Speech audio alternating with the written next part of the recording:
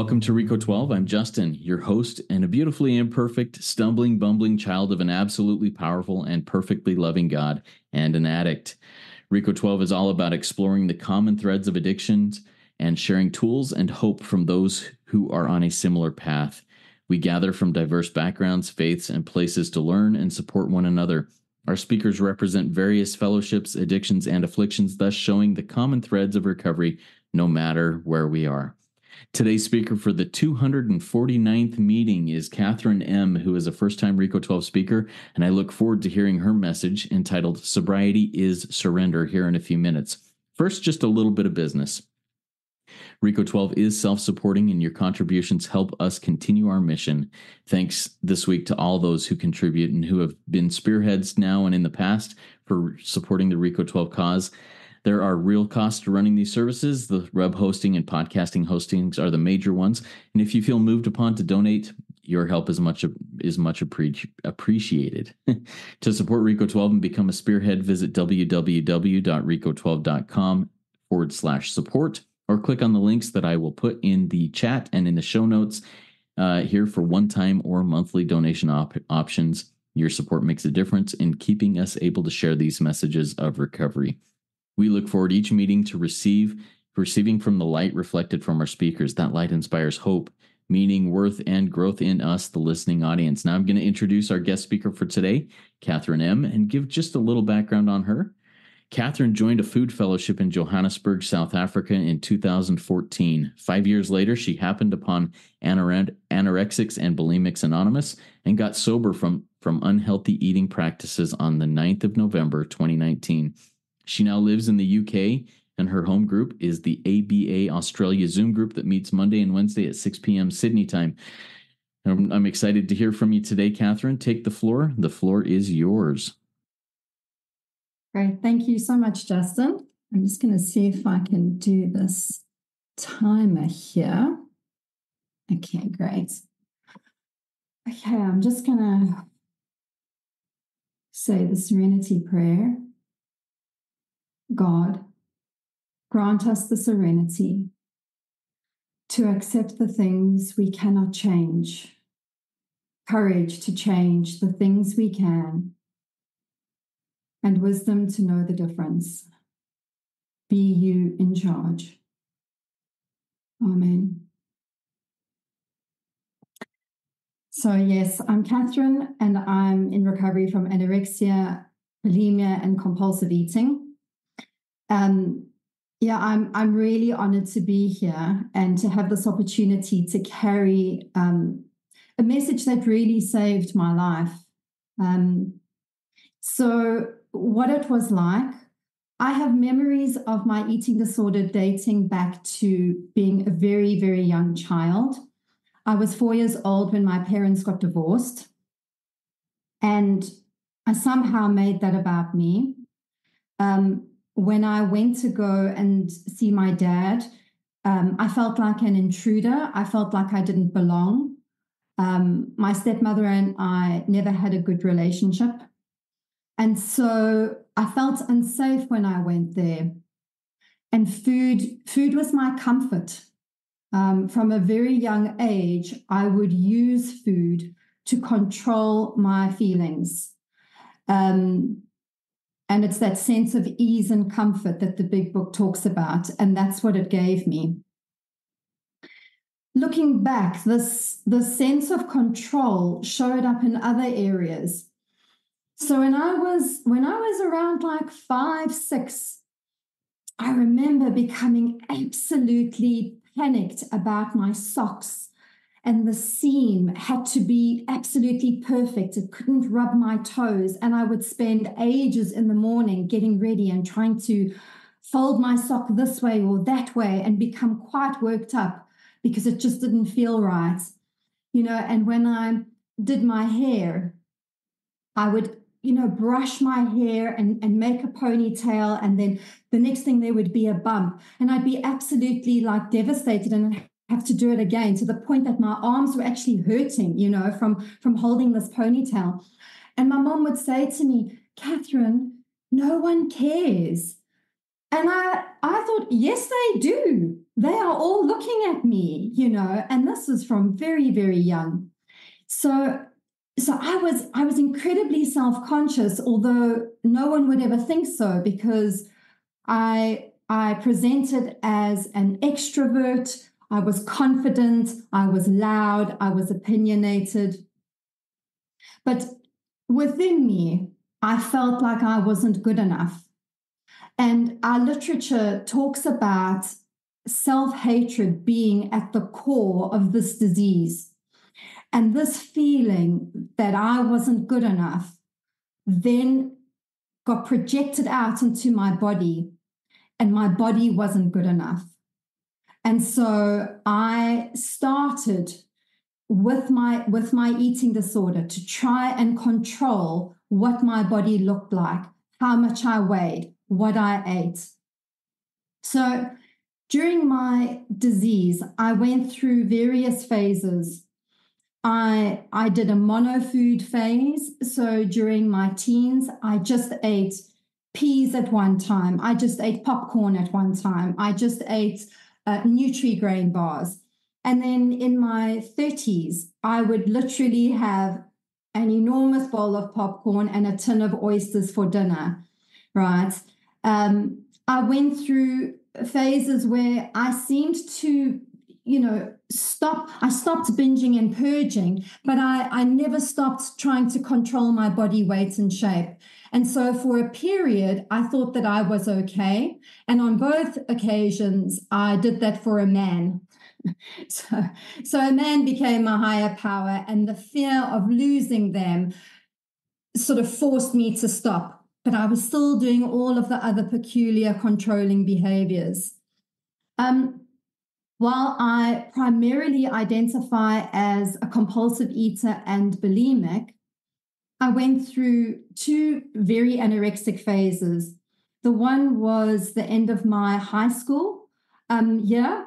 And basically, I just drank tea and smoked cigarettes and studied on diet pills, which in those days had pseudoephedrine in them.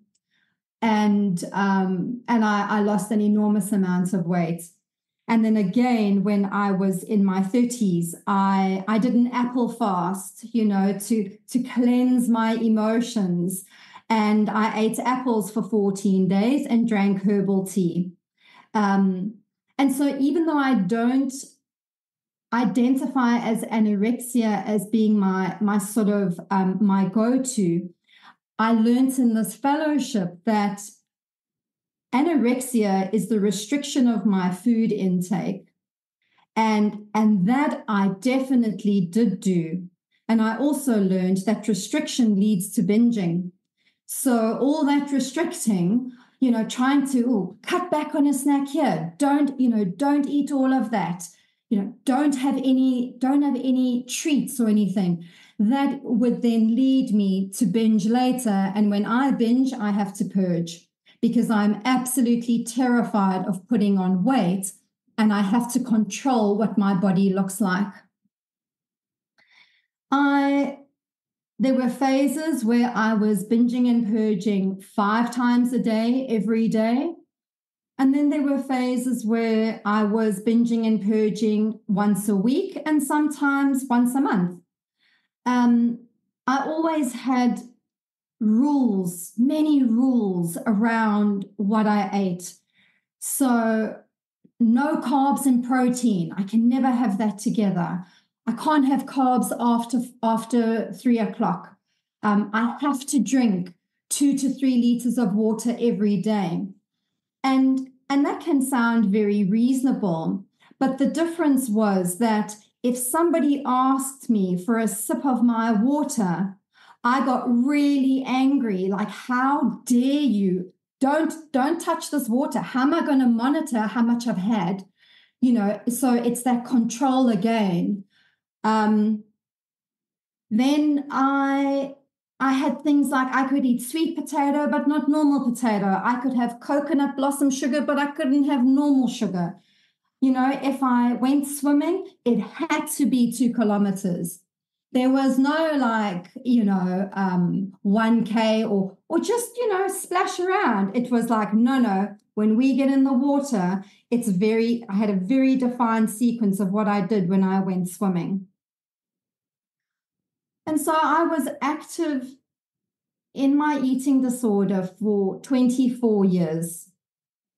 Because I actively started binging and purging when I was 14. And during that time, from about my early 20s, I started to do something about it. I started to try and stop. And I used willpower and resolutions. I was in psychotherapy for 9 years.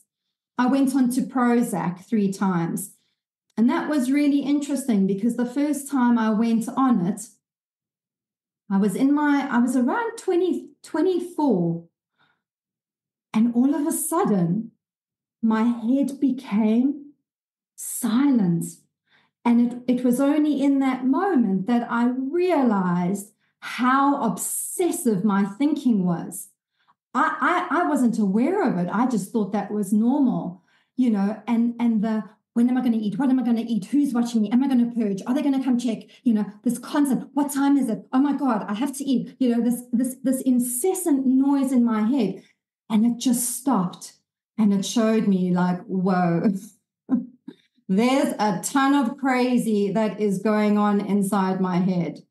I tried acupuncture. I tried kinesiology. I tried vitamin shakes.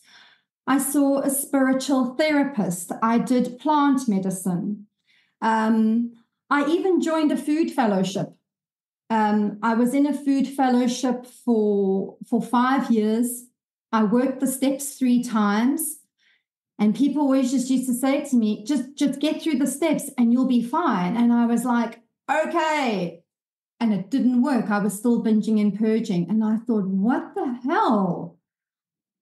Like what's going on here? And so I just resigned myself to the fact that, okay, I'm just going to be, acting out in my eating disorder periodically for the rest of my life. And that's just the acceptance that I need to have. And so, looking back, I see that it was so hard for me to let go because I was so heavily identified with my body. I was my thin body, and I had to be thin because that was the value that I brought. It was the gateway into you liking me and you giving me a chance. If I didn't have thin, I didn't have anything. It was like, oh my God, you'll never want to get to know me. And so I used my body as bait to lure people in, to try and have that sense of intimacy, which of course never worked, right? You don't have intimacy through that. And so I reduced myself to a body. I objectified myself. And I really thought that thin was a superpower, and that was an old idea. I then met someone when I was 38, and I completely fell in love. And 5 months later, I was moving in with him. And on the day that it was happening, we got a call from his mom. And she needed to come and stay with us. She had gone through an incredibly messy and violent divorce from an alcoholic. And she needed her son's help. And my partner said to me, how do you feel about all this? And I said, this doesn't feel good at all, right? I could only think about myself. I was so rooted in fear, right? This wasn't conscious at the time, but it's only through doing the steps and taking inventory that I see that having her in my space meant that she's going to get to know me. She's going to see through me. She's going to see what a bad person I am, and she's going to turn her son against me, and I'm going to be all alone, right? And so I was not compassionate at all. I was unwelcoming. I was selfish and self-centered. And it naturally caused a huge rift in our relationship. It just went from bad to worse to shit. And a friend of mine, who I knew from the food fellowship, came to visit me. And she said, friend, if you don't get your eating disorder sorted out, it's going to affect your relationships. And it was playing out in front of me. It was like, God, this is what's happening. And that evening, after about 6 to 8 weeks, I don't remember it exactly, of not binging and purging, my head was in the toilet. And I thought, how the hell did that happen? I was baffled. And I in that moment, I knew that I am powerless, that I am not doing this by choice. And even though I had been in a fellowship before, I said, yes, I know I'm powerless, but I didn't know. I still thought that I was doing it by choice. And when I realized that, I had this sense that I was being held hostage by the disease. And it made me feel incredibly uncomfortable, that I was never in control. It was controlling me. And I felt icky, just like, oh God. And it wasn't a conscious thing, but in that moment, I surrendered. I completely surrendered.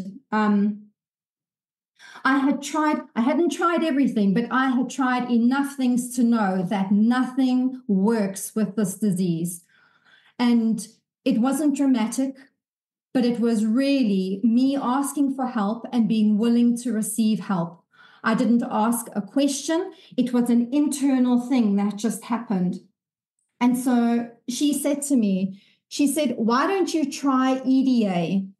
And I said, okay. And so I went into Google and I typed EDA, but God's in charge, and up popped ABA. And I thought, that's strange. Like, what is this ABA thing? And Anorexics and Bulimics Anonymous. I thought, oh my God, like I didn't know this existed. And so I went and I read the preamble. And that preamble said, the drug of anorexia and bulimia is the feeling of being in control of our body weight and shape and food. It also said that this is an illusion of control because it controls us. We're never actually in control. It told me, no, it stressed what the solution was. And I say stressed because this line is in bold, italics, and it is underlined. And it says, I have to surrender all control, all of my body shape and weight and food to a higher power. And it told me that sobriety is surrender. And it spoke to me. It was like, oh my God, it had nothing to do with the food. It had nothing to do with my weight. It had everything to do with control. And there was a shift in me that it's just like, yes, this is where I need to be. This is my solution, And so I went to my first meeting, and it wasn't long after that I found a sponsor. And I said to myself, right, I said, this sponsor is God in skin, right? This is my higher power speaking to me. And whatever she says, I'm going to do. I'm going to listen and follow. That's my job, right? I'm going to listen and follow. And I did. And she said to me, Kathryn, you need to go and see a dietitian, right? And when you see the dietitian, you need to tell her that you are a master manipulator, that she is not to ask me what I like to eat, right? It's up to me to say, listen, you need to tell me what I need to eat based on my height, my weight, and my medical background, right? My job is to eat it. And I did that. And her plan had carbs 5 times a day. I said, wow, that's a lot of carbs. And she said, yes, and you're going to eat all of them. I said, righto, and I did. And I did that. My sponsor said to me that I needed to surrender exercise, right? She said, put down all exercise and you're going to walk 4 to 5 times a week gently for half an hour. You need to move, you need to get out there, have a change of scenery. And for me, it was actually quite a relief. It was quite a relief to not have to go running, that absolute dread, I don't feel like it, but I have to burn this off, And so I let that go. I then had to let go other vestiges of control. And these did not happen all at once, right? These happened as I became aware of them. So things like body checking, chewing and spitting, chewing gum, using sweeteners and stevia, weighing myself, filling up on tea and coffee so that I don't have an appetite. She said to me that I needed to surrender to what's suggested, right? So what the dietitian suggests, that's what I need to eat. The dietitian's plan is not the Bible, though, right? It's a suggestion, right? Because in addition to following her suggestions, I needed to surrender to what's served. So that means that if you invite me round for dinner and you're serving beef lasagna with extra cheese, I say, yes, please, that sounds lovely, right? I needed to surrender to participate so that when it's someone's birthday and they're all having a piece of cake, I too have a piece of cake, right? And that was my surrender. If I'm going to the movies and everyone is having a bowl of popcorn, I have one too, so that I'm participating, not with my little packed lunch that I have to eat on the side, because I'm so special and different. She told me that I needed to surrender to what's available. So if my meal plan says chicken, but I don't have chicken and there's fish, it's okay, I can have fish. But before I do that, I call someone, I say, hey, this is the deal, this is what I'm going to do, and they say, yeah, that sounds fine. Or they say, I'm sensing control there, give me a bit more background.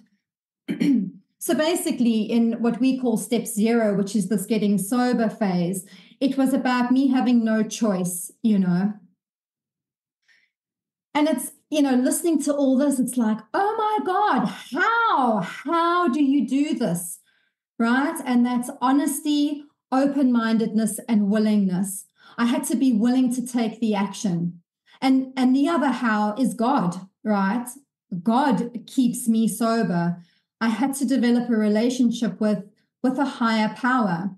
And even though I hadn't started the steps as yet, my sponsor said to me, you need to do steps 1, 2, and 3 every single morning, right? You need to get down on your knees and say, God, I'm powerless. I'm powerless over binging and purging, restricting. I'm powerless over exercising and not exercising, because I'm also happy to sit on the couch, I'm powerless over chewing and spitting, body checking, weighing myself. But you have all power. Please, God, please will you restore me to sanity. I give you my thinking. I give you my life, right? Like really feeling that, like nothing has worked. I am truly powerless and I need your power to help me to stay sober. I needed to pray before meals, right? To say, please, God, keep me sober. Please help me to eat everything on the plate and have a full stop after I've eaten, right? And as I did that, one meal, one day at a time, so I started to gain some sobriety. Now, when this happened, because I put down all control, which is my drug, my emotions started to come up. And so, yeah, my partner ended up breaking up with me, right? Because, I don't blame him one bit. So 2 months into sobriety, he broke up with me. And I was literally in a heap on the floor crying every second day. It was intense because I couldn't blame anyone. It was me. Like, I was left with me, and it was incredibly uncomfortable to sit with that. Um, my my body had a physical reaction to getting sober. So I would have severe bloating, nausea, no appetite, raging hunger, constipation, Then my body started changing. And because of the body dysmorphia, a slight change is magnified. So it feels so intense going through this, It's like my identity is being like ripped away from me, basically. And so I had to reach out, and I remember phoning someone and just being like, I'm so pissed off, I was angry that I was putting on weight, And and she just said to me, like, can you buy bigger pants? And there was something that just dissolved the anger. It was like, yeah, I can totally do that, because I'm willing to go to any lengths. And about 6 months into sobriety, I remember thinking, oh, I'm so bloated. And then realizing, like, this is my new stomach. This is what my new tummy looks like, and that's okay. And I had the thought, like, I'm really enjoying this recovery thing, but you know what? I'm going to just lose a few kilos, work the steps and just you lose a few kilos. And I realized, like, I played the movie to the end, like, control is my drug. I can never, ever safely lose just a few kilos again. I can never, ever safely try and tone my arms or do anything like that. And so there was a deeper surrender that happened in that moment. So I needed space to do my recovery because of all these emotions that were coming up. I wasn't working at the time. And, I started seeing clearly for the first time. It was like, wow, I'd been in a fog, for so long. And, this talk isn't about the steps, but I worked the steps, and those steps changed my life, right?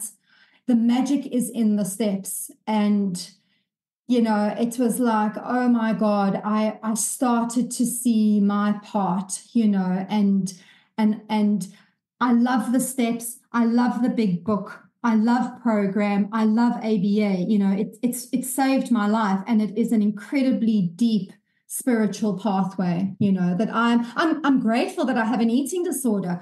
Thank God I have an eating disorder, that it brought me to my knees to find this pathway that has transformed my whole life, So now, what things are like now, I'm neutral about my body. I'm completely okay with what I look like. I don't fuss about it. I went up one size, and you know what? It's none of my business what my body looks like.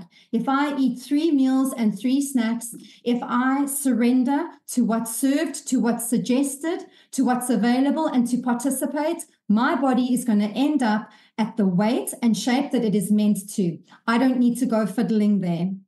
I can eat what's served, no matter what. I have no opinion. As it comes, I don't need to say dressing on the side. As it comes, I'm totally fine.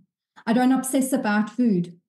It's not a thought for me. I eat and then I get on with the rest of my day. I'm not a normal eater, but I can eat normally when I surrender, and that is a gift of this program. If I need to exercise or move my body, I can do that without obsession, and I just pray, God, please show me how to walk soberly. My partner and I got back together. That was by the grace of God. My stepmother and I had a really tumultuous relationship, but words were never spoken. It was the seething resentment underneath. And it took me 5 rounds of the steps. She was always on my step 4, but it was only round number 5 that she made my step 9. And I finally made amends to her for my part, because I could see it then. And now we have a relationship, like, it's just, insane that we have a relationship. My partner describes me as flexible. That is a miracle because he always used to describe me as controlling. Um, and the most important thing is that I have purpose. I actually have purpose now. And my purpose is to carry this message and to work with others and to practice these principles in all my affairs. I'm useful. And for me, there is nothing better than helping someone to have a spiritual awakening. It's like nothing comes close to that, and I feel enormously, enormously blessed that I get to do that and have a life where I'm free of the obsession and the compulsion of an eating disorder. So that's my time, and I'll leave it there. Thanks. Kathryn, thank you so much for sharing this. There were so many insights that I gained. I wrote down a bunch of questions that we'll get to. I would like to remind our live audience here, if you have a question for Kathryn, please put it in the chat. If you'd like to remain anonymous, if you just put it in the chat, I'll announce you by your first name when I ask the question. If you want to keep anonymous and not have your first name read out, direct message it to me, and we'll get to those, and I'll read those anonymously. But Kathryn, there are so many questions here I have because, well, I like one of my addictions is a food addiction. And right now I'm dying in it. I'm not doing well. And I'm trying to take back control, or I guess, I want what I want, when I want it, how I want it. And it's killing me. One of the things that you mentioned was that you said, I was my body. My body was my identification and how I identified. And what I'd like to ask you is, who and what are you today? If your body isn't you, what and who are you today? So I try, right, to be an instrument for my higher power. When I get those body thoughts, I catch myself in the reflection of myself, and I think, God, those thighs are huge. I think that's none of my business because I can't trust my thinking, right? My thinking lies to me even 4.5 years sober. It still tells me that I'm fat. So I'll never know what I actually look like, right? So I park those thoughts. I don't entertain them. And I do my best to say, what is God's will for me today? God's will for me is to sponsor like a whole bunch of people, to get to meetings, to do service, and so my identification, as I do that, I'm getting out of self and moving into my higher self, right? And that's what I want to be identified with the spirit that's in me, that's moving me to do this. Beautiful. Thank you so much, Kathryn. Another thing you mentioned that, as I put myself maybe in someone else's shoes, maybe in my own shoes, and maybe trying to put myself in your shoes from, 10 years ago or something. You said, hey, I just walk a handful of times a week, gentle walk. I'm not out there swimming 2 kilometers every time I hit the water. I'm not worrying about toning up my arms. I might say, hey, is that being healthy? Is that taking care of your body? And kind of come back at it like that. Talk to me a little bit about how that works in your life now. Yeah, so when I surrendered, right? If exercise is a problem, and not none of us, most of us don't think that exercise is a problem. I didn't think I had a problem with exercise because even though I would swim 2 kilometers, I only did that 3 times a week, sometimes twice a week. It wasn't like waking up at 5, to go and run 20 kilometers. But I could not be 100% certain that I wasn't doing that to control my body weight and shape. And so I had to let it go, right? And our literature says that we have to surrender it so that we can get it returned back to us, but with freedom attached. So that I know that I'm not using that as a sneaky little control mechanism to control my body weight and shape, right? Yeah. Yes, thank you So so now much. exercise for me, sorry, that was the second part of your question. Exercise for me now involves walking. It's not a set thing. It's a lot more fluid. I've become a lot more flexible as I've been sober for longer. I felt inspired to go for a run about 6 months ago. I did. It was fantastic. I loved it. I felt inspired. I felt God in me. I thought, great, I'm going to do it a couple more times, which I did. I loved it. And then the rain came. And it rained for weeks. And I thought, okay. And it went out of my head. I didn't think, how am I going to replace the running? I have to go running in the rain. Oh my God. I didn't panic. It was just like, okay, that was it. And I haven't been running since, you know. You know, that surrender is powerful. The surrender that you're experiencing in this, and coming from somebody who was, well, without knowing it, controlling of everything without recognizing it.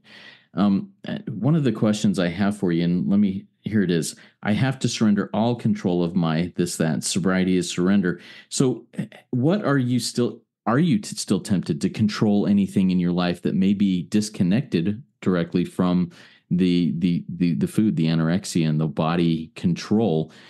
Are you still tempted to try and control things? I mean, I control my partner all the time.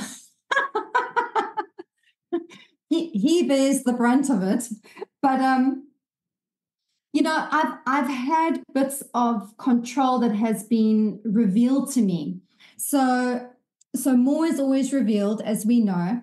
And I'll give you an example, right? So my job is quite physical, right? And so I would say, oh, you know, it's physical, so I don't need to walk as much, right?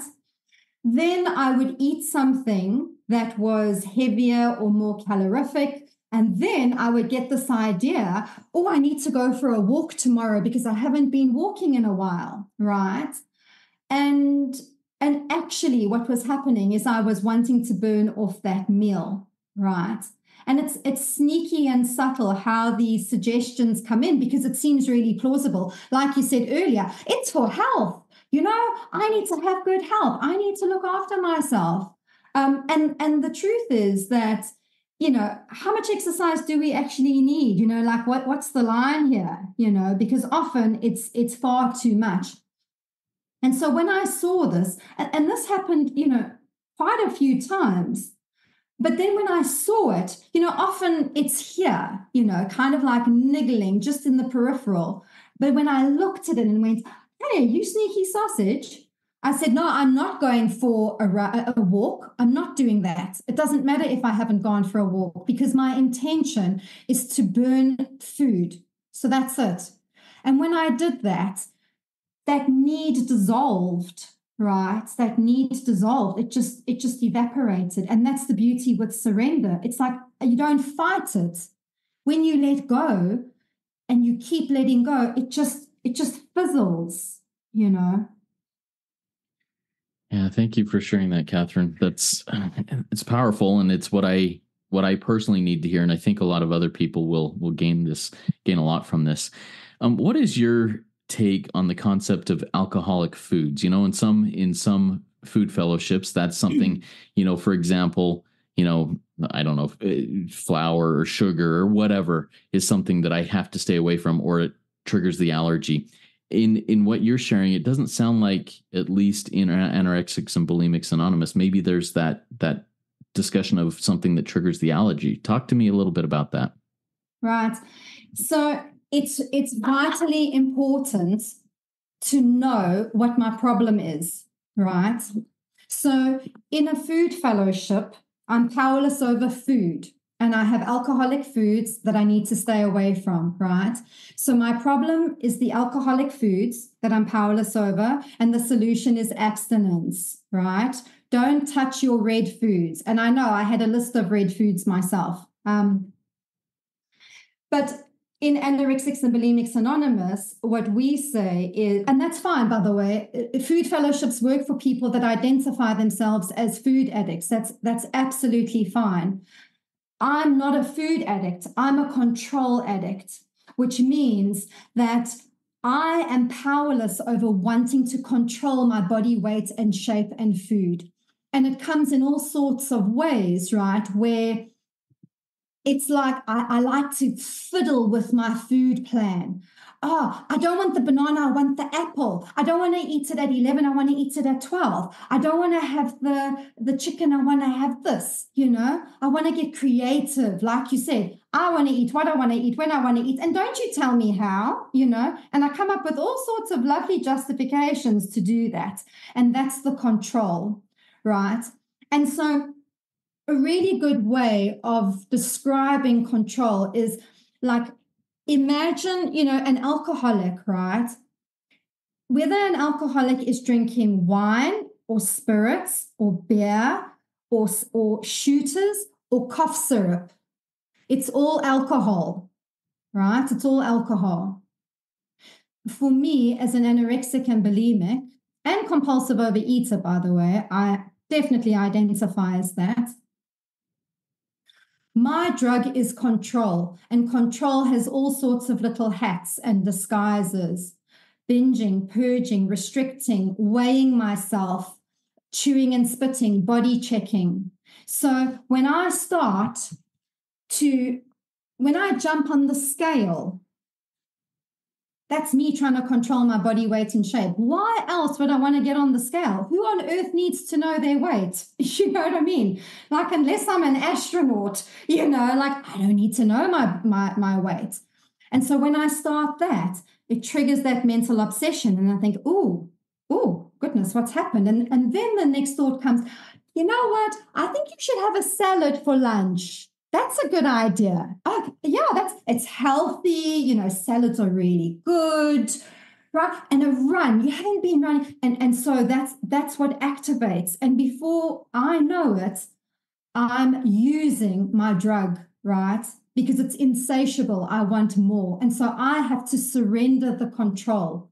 Food is neutral. There are no good or bad foods, right? There's no good or bad foods. It's my thinking that makes it good or bad.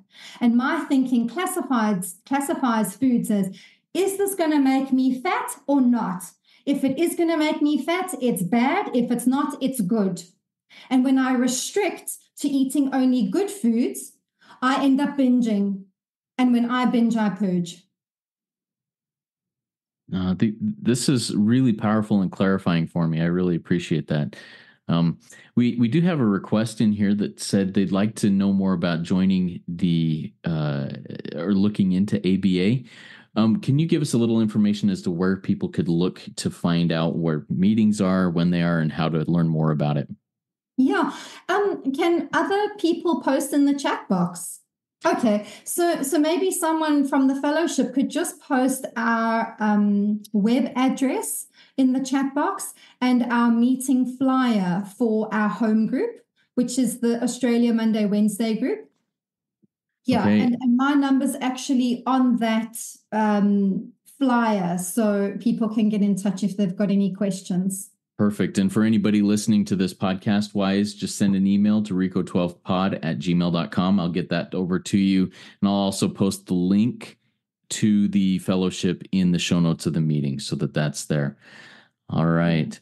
Very good. Another thing as well is my book is very worn. I would really suggest that anybody with an eating disorder read this book.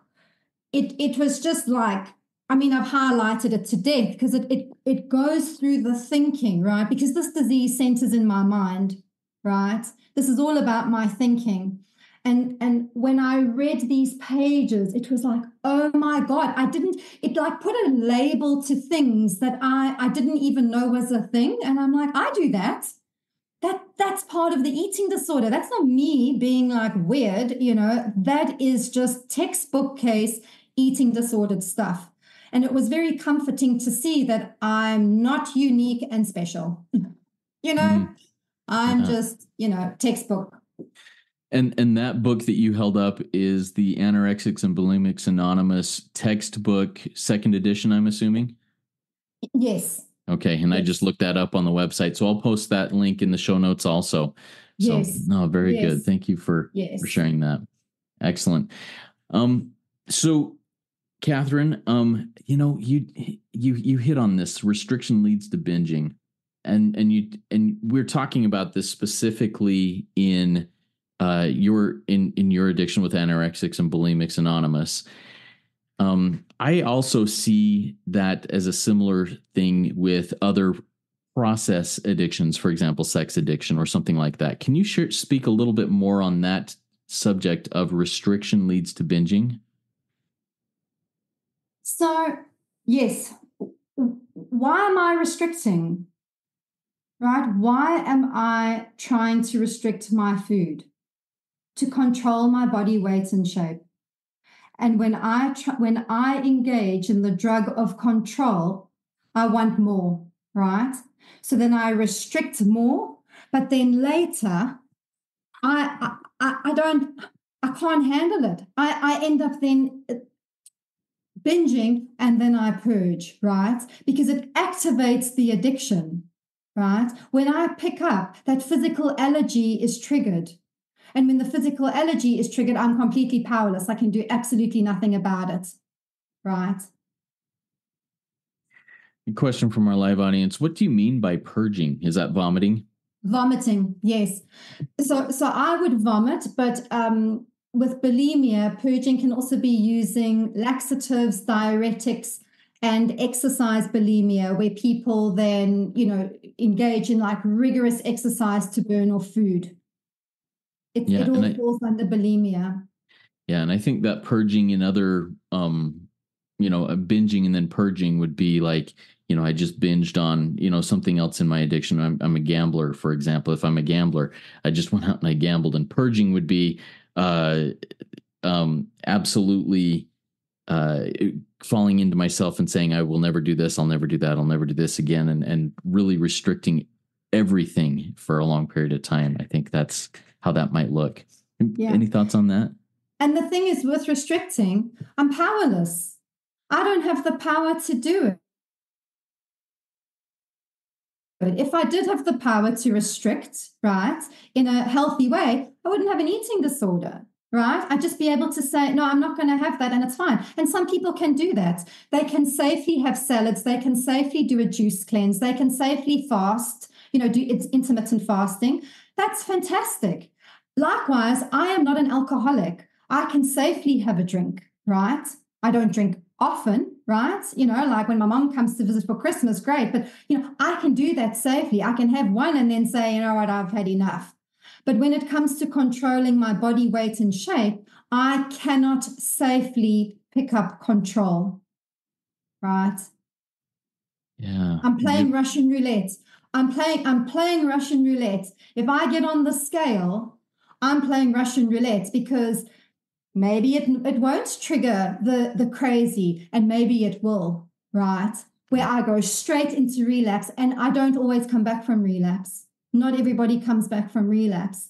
And so I don't want to fuck around with that, to be perfectly blunt. Pardon my French. Yeah, thank you so much, Kathryn. And your French is pardoned. Bethany from our live audience asks, would you be able to repeat the sobriety concepts around people and connection? It's something about if it's offered, etc. Talk to us a little bit more about that. Yes. So it's surrendering to participate, right? So that when I'm out at a social event, right, I don't take my little packed box of carrot sticks and hummus.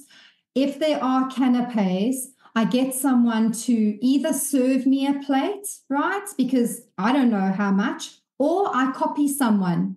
I see what a normal eater is doing and I copy them, right? I pray on my knees in the bathroom before and I call someone to say, listen, I'm in dangerous territory. Canapes, oh my God, that's just, that was always a really difficult one for me. Buffets and canapes and picnics were like off to the races. And so I surrender to what everyone else is doing. If I go to someone's house for dinner, I surrender to what they have served. It's not the Spanish Inquisition. How much oil did you use? Oh, geez, that's very cheesy, Is the salad, does it come with dressing? I just accept as it comes. The same at a restaurant, I eat what's on my plate. I don't try and fiddle. And that restores that connection, because I was always so separate from others. I had to eat at 1 o'clock and it had to be what I made, and when my girlfriends would say to me, yeah, we're going to eat around 3, the rage, and like venom would come up, like who eats at 3, Now, if that happens, I call someone, I'm like, listen, this is the story. And they say, great, just have your snack first. Just swap your snack around. And I go, okay, cool, thank you. Yes, I can do that. I have my snack and then I eat at 3 with everyone else and there's no drama. Love that. And I love the surrender of control that you're demonstrating and sharing with us. Another question from our live audience. This comes from Zach. Zach says, thank you, Kathryn. I sometimes find myself having obsessive thoughts about my recovery program. I think I am feeling restless and irritable, so I need to go to more meetings. I need to make more calls. I need to get a new sponsee. How can I distinguish between healthy and rigorous recovery, taking the actions that will help me, versus an unhealthy obsession with trying to use recovery to fix me? Yeah, that's a really good question. And it's something that's come up for me. I recently started working with an Al-Anon sponsor. And I said to him, oh, this thing came up and, and it's okay. I didn't reach out the first time, but then I did. And so it's not so bad, but I get so worked up in the moment. And he said to me, so what could you have done? And I said, I could have paused. I should have paused, actually, He said, yeah, and what else? I said, yeah, I could have reached out. I mean, I did the second time, so that's progress, right? He says, what else? I'm like, he says, this is a spiritual program, right? And I'm like, oh my God, I laughed. God is the only one that directs me. God is the one who knows how many tools I should be using. And I need to be really careful if I'm picking up the tools as a way to control my recovery. I don't need God, thanks. I've got the tools. And I'm not, the tools are incredibly helpful. We need the tools, but not as a substitute for my higher power. The tools will not keep me sober. Only God keeps me sober. And so I have to go into prayer and I have to say, God, I still don't know what to do. Even though I think I do, I don't. And I need your help. Right? You need to show me who I should be working with, what my day should look like. Step 11 on awakening. What does that look like? Step 11, evening inventory. Like, how did I do? Not so great. Okay, tomorrow I'm going to try again with God's help. Beautiful. Thank you so much, Kathryn. I have one more quick question based on something you shared fairly early on in this share, and then we'll start wrapping this up. You mentioned that at some point in your life, you did therapy, you took some meds on antidepressant, and all of a sudden that silenced the crazy in your head. Talk to me a little bit about, do you still use those meds today? Is that crazy now able to be, what does that look like today? Yeah, so I was on Prozac 3 times in my life, but that was, gosh, many, many years ago. I think I came off like sort of early to mid 30s, and I'm 42 now. So yeah, I don't have that mental obsession. God has removed that from me. I don't have that. Even in recovery, I used to get really excited for breakfast. I couldn't wait to have brekkie. Yay! And I don't think about that anymore. I don't have the mental obsession around my body weight and shape. And that's by working the program, working the steps. That's what got removed. Thank you for sharing that. And thank you so much, Kathryn, for a fantastic RICO 12 weekly speaker meeting. If you in the live audience have additional questions, please consider either joining our WhatsApp community by emailing me at rico12pod@gmail.com. I can get you connected in there, or you can just email me. And if you have a question directly for Kathryn or would like to connect with her, email me. I'll make sure that connection happens from this angle. If you haven't already done so, please consider rating and reviewing RICO 12 podcast in Apple Podcasts. It really helps us work our 12 step and get this message out to more people who really need these stories and these experiences, strength and hope.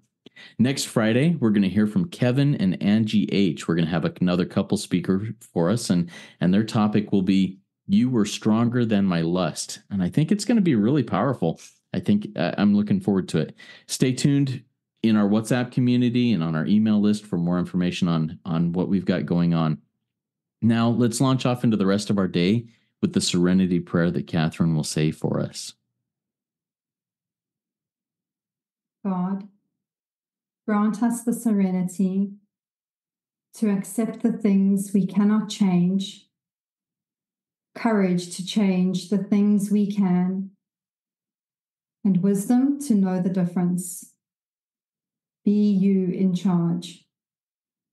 Amen. Amen. Thank you so much, Kathryn. And everybody, remember there is one who has all power. That one is God. May you find God now. Keep coming back. Work it. You are worth it.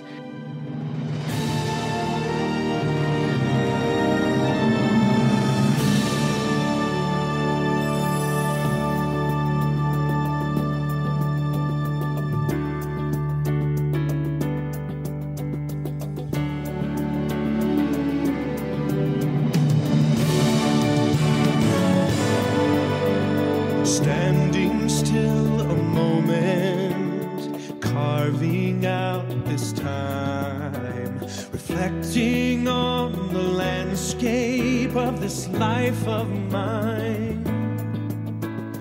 Peaks too high to conquer, streams too wide to cross, troughs too deep to walk through without incurring loss. Yet here I am, still standing tall, despite the rough terrain.